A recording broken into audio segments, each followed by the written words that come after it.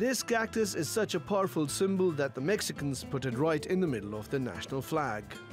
And its soft inner flesh has featured in many of Mexico's national dishes, such as tacos, soups and salads. But now scientists say they have come up with a new use for the plant: producing renewable energy.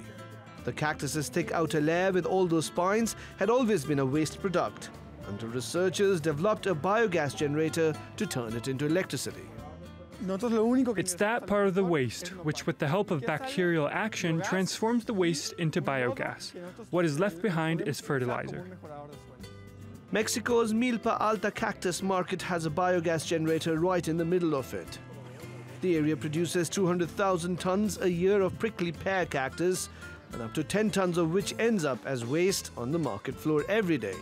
At full capacity, Milpa Alta's biogas generator can process 3 to 5 tons of waste a day, producing 170,000 liters of biogas.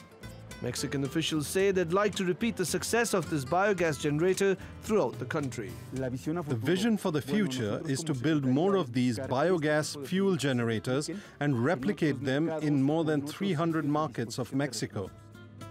Oil-producing Mexico has emerged as a green energy leader in recent years. In 2015, it became the first country to announce that it will reduce its emission to half by 2050. To get there, it is seeking to generate half its energy from renewable sources. And it seems the prickly pear cactus will have an important role to play. Sourav Roy, TRT World.